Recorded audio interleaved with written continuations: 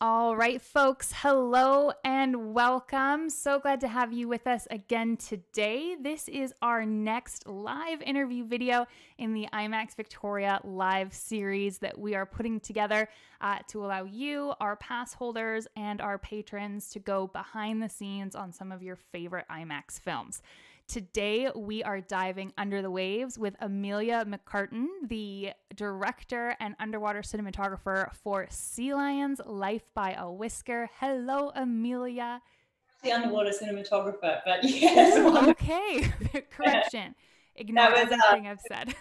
The very talented Mr. John Shaw. But hello everyone. Hello, pass holders. It's really nice to be back there. I was just saying we were there in person with Leah in November, but it seems like so long ago. But it was lovely to meet you all then, and hopefully we'll be able to answer a few questions again. Definitely. It seems very strange that was a whopping 6 months ago that we did our behind the scenes look at the making of your film Sea Lions. And as some folks will likely remember, we opened Sea Lions just a few short weeks before our temporary closure, which we are still in. So I know some people have had a chance to see the film already. Some folks have had a chance to meet Amelia, which is so great. So we're extending that a little bit today for you in your homes. So Amelia, a little bit of context for you. Just we want to know a little bit more about you and your history making films, both giant screen and not giant screen. What brought you to filmmaking in the first place? How did you get here? I think, it's really nothing different to everyone else. I think there was a whole kind of generation that was really inspired by, the David Attenborough series and all the work of the BBC Natural History, with the planet Earth and the blue planets, etc. And I think that they were probably really formative in a lot of wildlife filmmakers' kind of early career choices, and definitely mine as well. I think I was probably a little bit of the weirder ones that were more interested in all the reptiles and the creepy crawly episodes and stuff like that. But they were definitely, early on, I grew up in a really tiny country town in landlocked Victoria, different Victoria. Other side of the planet, Victoria. Yeah. They were kind of only my only access to, other worlds and other animals apart from, cows and horses. So they were really important for me growing up. And my mum actually threatens that she's got this video of me when I was 10 years old, dressing up one of our family greyhounds with yellow tea towels and putting on my best David Attenborough voice and pretending that she was a lion on the African savannah somewhere. She's bust it out at any moment. But I would love to see that. I think she's bluffing, but fingers crossed she's bluffing. We can actually jump over to that video now. She's sent it to us, so put it past her. That's amazing. My background is in technical diving and underwater shooting as well.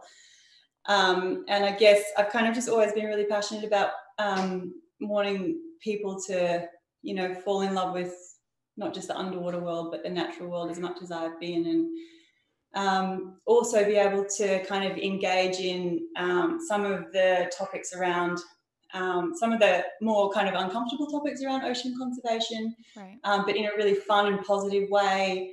That's full of hope and solutions instead of just problems. So yeah, I think as a diver and as a filmmaker, I do kind of feel obligated to use my voice in that way to talk about things that I'm passionate about, and have been lucky enough to find a couple of other people that feel the same way that will help me to accomplish that. So hopefully we've done that in this film. That's amazing. And you're joining us today from Australia. So it is actually very early on Saturday morning for you. Yes. So the caffeine hit. Yeah. So thank you. What is the documentary film world like in Australia? I know just from the last couple of years working in giant screen that there are a couple of giant screen theaters, there are a couple of studios, but what does that climate look like for you as a filmmaker? I think when it comes to filming, we're incredibly lucky. You know, we have so many really special and unique environments and locations on our back door, and everyone seems to be really different from the other. So, you know, we're really spoilt for choice in terms of filming. Melbourne IMAX, I think, is our only IMAX screen at the moment. Sydney is in the process of rebuilding. Right. So in terms of that, yes, when it finally comes to the point of being able to see the films on the big screen, you know, because we don't obviously have screenings there every day, it's pretty special. But yeah, in terms of the actual filmmaking, I think we're super spoiled here. And, you know, even during lockdown, we've been able to do a couple of local shoots, which has been really nice to get out of the house. Yes, all of our borders are still closed and everything. So, but fingers crossed, touch wood, that won't be too much longer. There you go. I have a question here. Our annual pass holders had the privilege and the opportunity to submit questions for you prior to this. So I have a question here from one of our pass holders, Monty. Monty is wondering, how do you prepare for documentary shooting before your documentary actually begins? So before you actually started going out to collect shots for sea lions, what does it look like to prepare for that? A lot of research into behavior and locations and stuff like that. I really learned just how crucial the preparation side was on this film. You know, our last film, Turtle Odyssey, was filmed in a lot of really beautiful tropical locations that had a lot of different challenges than Sea Lions. Sea Lions was filmed off a really wild and woolly coast off South Australia on some really remote offshore islands, which are pretty much only accessible by, you know, boat or helicopter. Right. Or the sea lions that live at the bottom of those incredible cliffs that we've seen at the film, you know, chunks of which just plummet into the ocean at any point. So icebergs. and the islands themselves are in a body of water that was actually used in a film called Jaws. So there are some toothy considerations going on there as well. But, you know, I think research is the main thing, and then it's, you know, finding people that are experts in those areas that can help you along the way, and, you know, getting the permits right, and just being as prepared as you can also in terms of knowing exactly what you want to capture in terms of the scene and the sequence and the shots that are going to make up that sequence, and, you know, what the light's doing and what the animals are doing and what the camera's doing. But I think also equally important is when you get onto location, is just being able to surrender and just letting all of that go, because more often than not, you know, the sea lions don't follow our scripts and the animals don't follow our scripts. But, you know, it's not a cheap exercise, so you've got to give yourself the best shot at getting the behaviour that you need. But I think that's one of the most joyful things about what we do as well, is that, you know, it doesn't always go to plan, and sometimes you get things that you weren't expecting that actually mould the film into a different direction. So I think the sea lions have actually had just as much input into moulding this film as the directors have, because they definitely didn't do what they were asked most of the time. They definitely come across. We have a local species of sea lions here in British Columbia. And so just from life experience of that, and then from seeing your film as well, they definitely come across as relatively stubborn animals. Yeah, you have the Steller sea lions there, I think, which are the biggest species in the world, which are incredible. They're so amazing. And do you know how they compare in size to the Australian sea lion? Oh, now you're testing me. Sorry. I don't. Bigger. fatter. That'll do. They're huge though, and they're I've seen a lot of my colleagues have been diving off your coast, and they just get absolutely swarmed by them, you know, biting at their camera equipment, their flashes and their dive suits and all that kind of stuff. So they've definitely kind of got the same cheeky personality. There you go.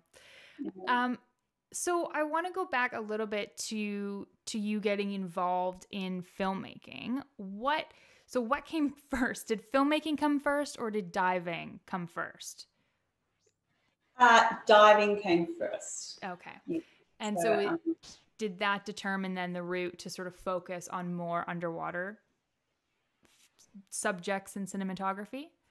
Yeah, I think so. So I started off teaching diving actually, and then kind of got into technical diving and cave diving. I did a lot of cave diving in Mexico, and kind of realized that there wasn't really enough critter action in caves for me, and I just wanted to be, you know, anywhere where there was marine life. That's really what interested me. And then I went back to university and did some studies in kind of film theory and that kind of stuff. Okay. Not documentary, but actually, you know, kind of other features and stuff like that. But I was always, you know, in the water every chance I could get. So I think that definitely formed the basis of what was to come. And then I was really lucky to work on an underwater feature film, conservation feature film called Blue, right. Which talks about a lot of issues in ocean conservation, marine plastics, single-use plastics and stuff like that, and pollution. So that really kicked off my sort of passion for that type of messaging, and yeah, the rest is history. So not quite. There's one piece of the story still missing, which is, how did you land on the topic of sea lions? You know, I definitely understand from what you've said so far as to how you ended up with a film focused on conservation. But why sea lions as the subject? Well, I think, you know, one of the things I really love about IMAX is it's such an incredible format to be able to inspire change and inspire action. And sea lions are an animal that are just the most perfect vehicle for that, you know, and they're kind of a canary in the coal mine for our oceans. And they're sending a really clear message, you know, they could be extinct in our lifetime. So the more research I did, I kind of realized that their story hadn't been told in this way. Right.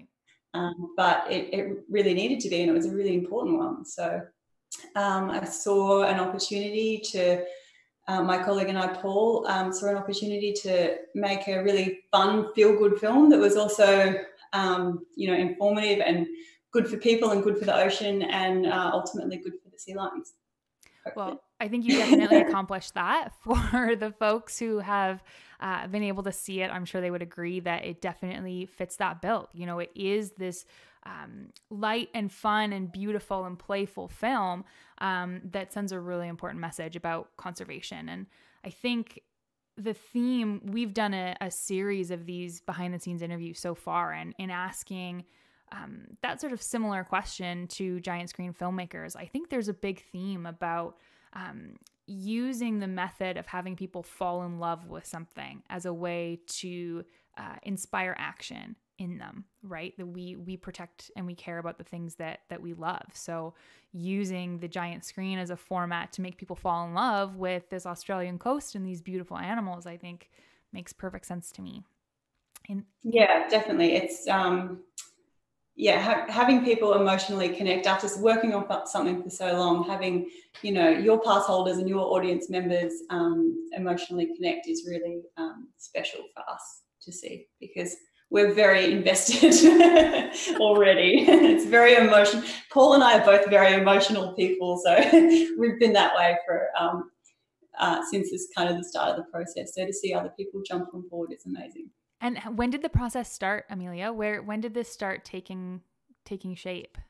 Oh, that's a good question. Probably close to 2 years now, Okay. from kind of the research phase to the release. So there was a lot of research that went into it, and a lot of kind of logistical issues in being able to get out to the locations. Right. A lot of the land, in the Nullarbor Desert along that Great Australian Bight has been handed back to the traditional landowners as well. So there was a lot of time-consuming conversations that had to happen to actually be able to get access to those places, because it's illegal to just walk on and start filming. So right. There was a lot of conversations that needed to happen before we could actually turn on the cameras. But once we started filming, it all seemed to happen pretty quickly. Perfect. And so I have a question here from Gwen, one of our pass holders, just on the topic of the film sort of coming to completion. Gwen asks, since Sea Lions has come out, what changes have been made or noticed along the Australian coast? Okay, so we were about 24 hours out from the Australian premiere of the film when the COVID-19 lockdowns, the government announced COVID-19 lockdowns came into place. So Australians haven't really seen the film yet. But I can tell you that we've been really fortunate to partner with the Marine Mammal Center in Sausalito, San Francisco, who feature in the film, to produce education guides that accompany the film. So we've had some really amazing feedback on those from schools and students and stuff like that, and they kind of draw themes from the film and explore them kind of in a more detailed way, which is amazing. And the other thing, I'm not sure if I'm probably not supposed to tell you, but I guess too late. We won't tell anyone, we promise. Yeah. You didn't hear it here, it's just on live video.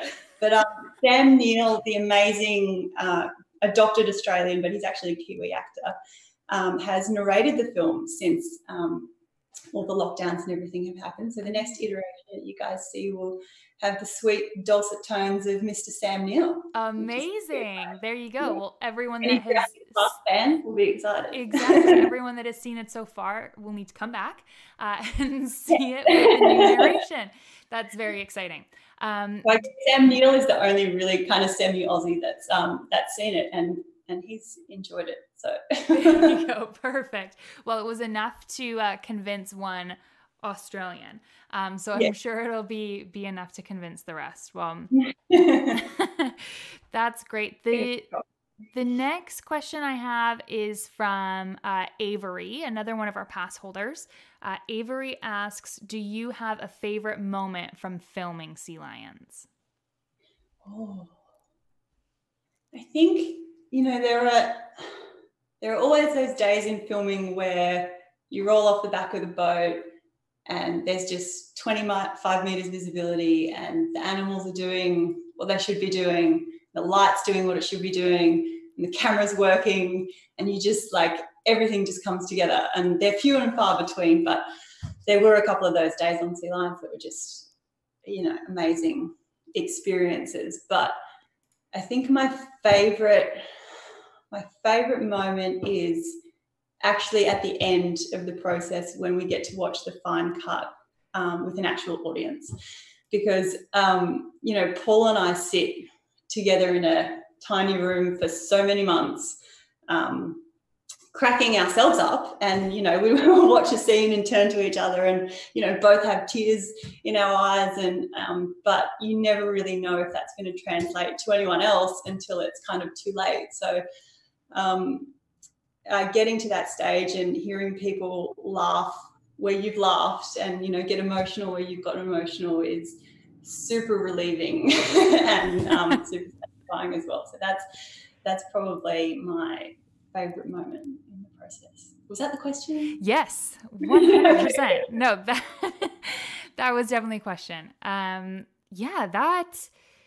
must be such a process, just thinking through how much energy goes into creating this 45-minute experience. And it's when every moment is packed with such intent from you and the filmmaking team, I can only imagine when that intent sort of comes to fruition, the feelings that must create. I get it, I think. Yeah, and it's kind of easy for us to be so emotionally involved because, you know, we've been out on location with them for a year and researching them for another year, but to pack that all into a 40-minute film and try and make people feel that same kind of emotional tug Right. is a challenge. But I think that's my favorite challenge in making these films, is to Yeah. try and accomplish that. So hopefully we've done that. Totally. And where did you find Dirk? So going, just for the folks who haven't seen it, the film follows the story of a sea lion pup, an Australian sea lion pup, and sort of her journey and the obstacles that she faces being a sea lion.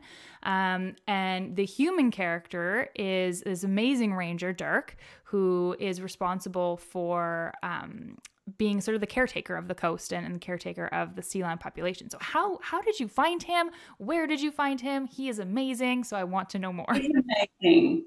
He is really amazing. So when I was kind of researching the film and starting to put together our first shoot blocks, you know, the logistical kind of process of getting not just a person, but, you know, 400 kilos of camera equipment to these places just like was haunting my dreams on a nightly basis. And I knew that I needed someone on the ground that could help. And so I reached out to Dirk because I knew that was not just his specialty, but sea lions are his specialty. You know, this was his jam in a sense. And he straight away offered to take us out to a colony and really help in whatever way he could.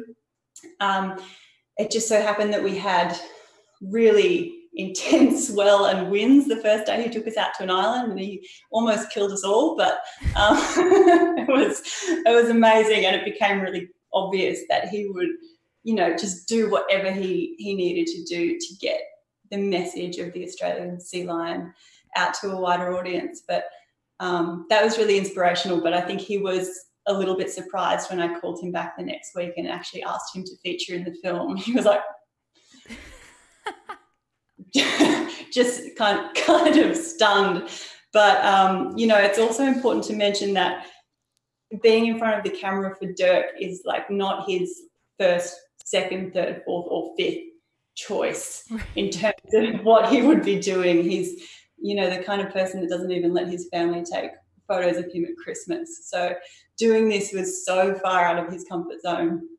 But, you know, that was super inspiring to be around someone that was really, you know, just wasn't in his wheelhouse at all, but saw an opportunity to get a really important story told. And so, you know, said, I'm going to stand up and use my voice for the sea lions if I can and do what I can. And so that was inspirational, but also terrifying, because I really wanted to make the film, you know, everything it could be for him as well, because he put so much on the line to be involved. And yeah, so that's how we met Dirk. And hopefully when all the lockdowns finish, he'll be able to, you know, come around to the premieres and do a couple of interviews and meet all you guys. I know he did a little message for all your pass holders back in November, but yeah, and I showed him the really sweet reaction from everybody, and he was just blown away. It's like, I can't believe this is happening. You know, he spends most of his work days alone on, you know, the longest uninterrupted cliff face in the world in the Nullarbor Desert. So it's kind of strange for him, but he's loving it, and he's really proud of the finished product, which is amazing. Totally. I don't want to contribute to any sort of unwanted Australian stereotypes, but he is just so Australian. As a Canadian, sort of my perception of the sort of most extreme Australian, that's him, you know, with his tan lines, and I love him. I think he's great. And it's so nice to hear that he's in the film because of his dedication to the species makes it an even more important role to fill. So and actually since filming his scientific paper that he was working on with him and his colleagues when we were filming him has just been published, which is really exciting. So they're using drones to be able to map the BMI, the body mass index of all the different colonies, to be able to kind of get a better idea about the health of the individual colonies without having to go on with a helicopter and, you know, disturb all the mum and pups and stuff like that. So that's really exciting for him. He's that's amazing. Making so I have a question here. This is from me. This isn't from a pass holder. I am curious to know when sea lions are your main subject matter, what is the biggest challenge that comes along with filming? It was, apart from the geographical logistical nightmare, it was really tricky with them because they behave really differently on land to what they do in the water. So their eyes are actually specifically developed to be able to see underwater, unlike us. So they're actually quite short-sighted on land, and they're not the most they're a little bit maneuverable, but they're not the most maneuverable on land, and they kind of know it. So when they see people, they're a little bit more cautious, I guess, and a little bit more scared. So we had to behave really sort of respectfully of their personal space on land. But then as soon as we got in the water, it was, you know, they could instantly see how totally incapable we were in comparison to them.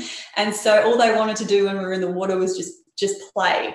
And so kind of like your Stellar sea lions, I guess, but, you know, they would just come up and bite at the expensive glass dome ports, of which we went through about 3, I think, during filming, because they just had big scratch marks down the front. But the challenge was getting natural behaviour from them when they're just so interactive with you and they just want to play with you the whole time. So it took a lot of patience of just sitting there and kind of waiting for them to get bored of us, I guess, and just start going off to do their own thing to be able to get that behaviour. But that was kind of an interesting and unexpected challenge, because you think usually, you know, if the animal is there, eventually you're going to be able to, you know, film them doing their thing. But these guys are, you know, they're as intelligent as a 4-year-old human being. Right. So their whole kind of mindset was that we were there to entertain them, and they would just get super frustrated when we were just sitting there in silence still, and they'd kind of get annoyed and swim off and come back. But we got there eventually. But that was a surprising challenge and something I didn't really think of before we started. Yeah, no, I can imagine that not being flagged as a potential outcome. And also, they're not very helpful because apart from, so every different breeding colony that's spaced out along that Great Australian Bight breeds at a different time of year. Okay. So, and not only that, but the mothers have a 17.5-month gestation period of their pups, which means the age of the pups on each island is different every year. So every island is on their own individual breeding cycle, which, because of the 17.5 months, is different every year. Right. So trying to predict what age the pups were going to be and what kind of behaviour they were going to be doing on each location was really tricky, and there was a lot of guesswork involved. And sometimes, you know, they were doing exactly what we expected, and sometimes there wasn't a single pup there at all. So that was a challenge for sure. Yeah, no, totally. Great for scheduling purposes. Yeah, that's so strange that even along one coastline, they're all on different cycles. That seems really unique. It is really unique, and it makes Dirk's job very challenging to be able to count, you know, the pups in a breeding season, because the seasons are specific to each colony. So. Right. Keeps him busy all year long. Keeps him busy all year long, yeah. Not much time for surfing before Dirk. Yeah. We've got that out. Yeah. Amelia, I have a question here for you from Micah, another one of our pass holders. Micah asks, this is a tough one. He asks, now that the film is done and out in the world, is there anything that you would change about it? Oh God, I feel like Micah must be a filmmaker, because whether filmmakers admit it or not, I feel like there is always things that we wish we could change, or things that we wish we could keep working on. You know, if there was an unlimited time or an unlimited budget. But you know, you just gotta cut the cord eventually, and let the little baby bird fly out of the nest and hope that it doesn't crash and burn in most cases. But, you know, it's most of the changes, to be honest, aren't things that would affect the audience's experience or connection or story or anything like that. It's just, you know, little technical things here and there that, you know, you could push the schedule out by 5 years if you wanted to. Well, I could anyway, but yeah, unfortunately, money and time, yeah, not unlimited. So, but yes, definitely, there always is. There always changes. So what's next? What are you working on anything right now? Any ideas floating around that you're thinking about taking more seriously? Yes. So we have been doing a couple of little local shoots for our next project. Okay. I don't think I'm allowed to talk about that one. That's okay. We know something's in the works. Yeah. Is it potentially maybe for giant screens? Yes. Okay. There we go. All right. So we will watch. You're stuck with me again. There you go. In one more year, we'll do this same thing, and we'll see if you're able to answer that question then. Correct. So, Amelia, I wanted to say thank you for a couple of things. One, for joining us in Victoria last fall. It was an absolute blast to have you here on this side of the world to start launching Sea Lions Life by a Whisker. Second, I wanted to thank you for the amazing film. It really is beautiful and so fun, and just a really great way to transport ourselves to Australia and fall in love with that amazing sea lion species. And third, for slicing out some time on your very early Saturday morning to join us. Okay, all the days are just blending into one. I actually thought it was Wednesday. It is Wednesday. You're right. It is. Well, thanks so much for having me. Yes, I wanted to end on one last question. You've sort of answered it a little bit, but I just think it's a nice way to kind of wrap up. It's just to ask you, what do you love most about what you do as a giant screen filmmaker? Oh, finishing with the tough questions. I think, you know, being able to give a voice to an animal that doesn't have one, that really needs one, and getting people to emotionally connect with that animal and with that cause in a 40-minute time frame in a way that makes them want to, you know, take action beyond sitting in the theatre. Right. Is one of the most, I think, rewarding things for me. There you go. Well, that is a call to action for everyone who has already seen the film and folks who are intending to see the film, to jump on the internet after this and see what you can do to work to protect that species of sea lion, as well as marine life in general and our own populations here in British Columbia. So thank you, Amelia. It's been an absolute pleasure. And thank you to all the viewers who tuned in today and will continue to tune in over the next couple of days to watch this video. We really appreciate your support. Bye, everybody. Thanks so much, Leah. I'll talk to you soon. Bye.